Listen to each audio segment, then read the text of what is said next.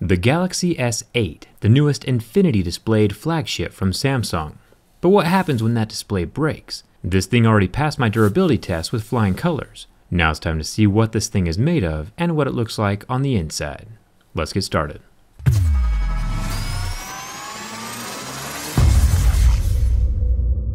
There are no visible screws along the outside, which is pretty normal for Samsung these days. It does make the phone slightly harder to repair, but not impossible. The process I am demonstrating is going to be pretty much the exact same for both the Galaxy S8 and the S8 Plus, but the replacement parts are going to be different. I'll have those linked separately in the description. I've warmed up the back of the phone with my heat gun, or a hairdryer, until it's just barely too hot to touch. Then I can stick a thin metal pry tool between the metal frame and the glass of the phone. Lift it up just high enough to slip a playing card or business card inside, and that'll help you get around that curve without breaking anything. If you need replacement backs, or if you break yours during a repair, they are pretty inexpensive, so don't stress out too much. After slicing through both sides, I'll slip my green pry tool in and hold the glass up, and to keep it from resealing itself down to the phone body. The rest of the adhesive will be easy to cut away after that. Remember, it's important not to go too deep inside of the phone because there is important stuff under there that can be punctured, like the wireless charging or the battery. So stick around the edges. Once the back glass is free, we can see the fingerprint scanner up along the top. It's still attached to the rear panel. The first interesting thing that we find is all the warnings on the battery. You got normal stuff like don't burn, don't puncture, avoid extreme temperatures, and then you get this no dogs allowed sign. Like, I'm not a dog person myself, but I don't advocate pet discrimination either. Are cats and goldfish okay? I don't really understand the rules anymore, and Samsung just kind of made it weird. There are 14 screws holding down the first layer of guts. The circly thing is the wireless charging. We cut open one of these on the What's Inside YouTube channel. The copper wires coil up to receive power through inductance, and then pass that power through the battery into these pins on the motherboard. Pretty sweet technology. Apple will probably invent this technology in the future for one of their next iPhones. So that's something for iPhone users to look forward to. The battery disconnects from the motherboard easy enough, but there are no magical pull tabs underneath like we've seen on some other phones. So it's time to use brute force. I'll use the rounded end of my metal pry tool, taking extreme care not to slice or puncture the battery. I also took special care not to use a dog at any point during this procedure, since that's one of Samsung's battery requirements. The battery does look pretty cool. It's got a 3000 milliamp capacity, and it even has a see-through area up at the top for the protection circuit that I talked about during my Note 7 video. The clear plastic on the battery makes me want a clear phone even more. It's also cool that the inside of the phone is the same color as the outside, just like what we saw with the red iPhone that I took apart a few weeks ago. The loudspeaker is the next piece to come out. It's got a little water damage indicator on the bottom. Remember, these phones are water resistant and not waterproof. Still has those golden contact points where it receives its power and signal from the phone. Before we can remove the charging port, we have to take out the main board. I'll start disconnecting the wire cables at the bottom. There are 3 of those. Then the screen ribbon unsnaps like a little Lego from the side of the motherboard. After that, I'll move up to the front sensor array ribbon cable and the front-facing camera ribbon connector. And then, there's the SIM card tray that I should have removed before we started. At the base of the motherboard, there's a Lego connector for the charging port, but it's on the underside of the board, making things a little more complicated than it should be. I'll give you a better view of that in just a second. Now that the motherboard is out, we have the classic Samsung heat pipe. This helps keep the processor cool, since copper is a better conductor of heat than aluminum is. The thermal transfer away from the processor is more efficient with copper. Now the rear 12 megapixel camera has its own Lego type connection on the motherboard. I'll snap that off and push the camera through the board.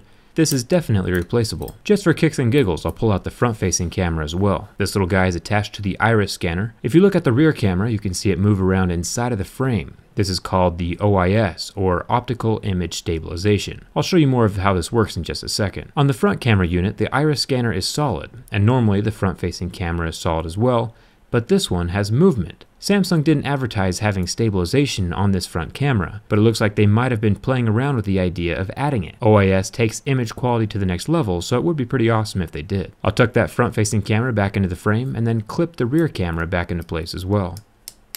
Let's take a look at that earpiece speaker. Remember, during my durability test, I complained that the grill size was way smaller on the new S8 than it was on the older S7. Turns out that the internal speakers are pretty much the same size. If anything, the S8 might even be a little bit larger of a speaker, so no worries there. Since the speaker does sit a little lower than the actual earpiece slot, this channel directs the sound out of the hole in the front. The sensor array at the front is all connected with this ribbon cable. And the volume and Bixby buttons are connected with these golden contact pads. The round vibrator has its own 2 contact pads, and the power button is built the same way. 2 little contact pads resting up against the motherboard. Now for the bottom of the phone. The headphone jack is very easily replaceable, just 1 little screw to hold it in place, and it has the same little Lego style ribbon connector connecting it to the charging port board. You can see the rubber seal along the lip of the headphone jack to help keep water out. There are 5 more screws holding the charging port board to the frame, and here is the charging port itself. Incredibly nice, we don't have the front capacitive button reach around that we saw in the Galaxy S6. That was a nightmare. The charging port is pretty standard. It's got the USB-C port and the little microphone off to the side. This phone is actually pretty easy to work on once you get inside that glued shut back glass. From the exterior, you can see that there is metal all around the edge of the phone, but now that we have the guts taken out and the internals of the S8 exposed, we can see that it's the same hunk of metal throughout the entire device, which fully explains the rigidity of the phone. Metal is pretty solid. There's a little slot in the frame for the screen ribbon to poke through. Speaking of the screen, replacing a cracked display is not cheap or easy with the Samsung. For 1, it's glued into place, and 2, the curved AMOLED panels are pretty expensive. I'll have the current pricing linked in the video description for you. Since the screen is glued in, the old display is essentially sacrificed in the removal process. Once it is heated up and removed, similar to how we did with the back panel, just feed the new screen ribbon through the metal frame of the phone and plop it down into place. I did this with the Galaxy S7 teardown if you're interested in seeing the exact process. Since this screen is not broken though, I'll leave it intact. And I'll talk about a few ways to protect your phone towards the end of the video. Assembling the phone is a piece of cake. Charging port gets tucked back into place along with the headphone jack. This is a pretty great use of space, Samsung. There are 6 screws holding down all the components. Then get those round wires tucked into the grooves along the metal frame. Now the charging port is connected at the base of the motherboard, which is normal for Samsung, but strange to the rest of us. I'll plug that in before setting the motherboard into place, making sure there are no ribbons or connections stuck underneath the board as it goes down. I'll clip in the front sensor array, and then the iris scanner and front-facing camera. There are those 3 signal wires down at the bottom of the motherboard. The circular heads are pretty fragile, so make sure you are gentle as you press them into place. And finally, the screen ribbon snaps into place like a little Lego. The loudspeaker is next. It's easiest to snap the plastic into the metal frame from the bottom edge first. And the last thing we plug in is the battery. This is for the phone's own protection. Normally you'll want to put new adhesive under the battery as well. And you should definitely not turn your phone on at this point, but I kind of want to show you something cool, so I'm going to do it anyway. Remember the camera stabilization I talked about earlier? Here it is in action. The camera is turned on right now and the phone hardware is physically stabilizing the camera image to compensate for the shakiness or the movement of my hands. Huge thumbs up for that. It's seriously one of the best features you can have in a smartphone, and not every phone comes with this kind of hardware stabilizing. I think it's pretty sweet. I checked the front camera, but it doesn't look like there is any kind of movement or stabilizing in the lens. So while Samsung might have considered adding OIS on that front camera, it's definitely not enabled at the moment. Now the phone is turned off again. I will set the wireless charging into place and get all 14 screws screwed in. And finally I can clip in the fingerprint scanner ribbon. This is a tedious process that reminds me a lot of the iPhone 5S. I maybe could have popped the fingerprint scanner out of the back glass and set it into place on the inside, but I wanted to keep that seal with the back glass as tight as possible, and my green tool worked just fine. The best kind of repair is the one you don't have to do. The best way to keep your phone from breaking in the future is to protect it with either a case or a skin. A naked phone is just asking for trouble. A skin, like the one you see here from Dbrand, goes a long way for adding grip, keeping that phone scratch-free, and adding a raised surface around the camera lens for a little extra protection.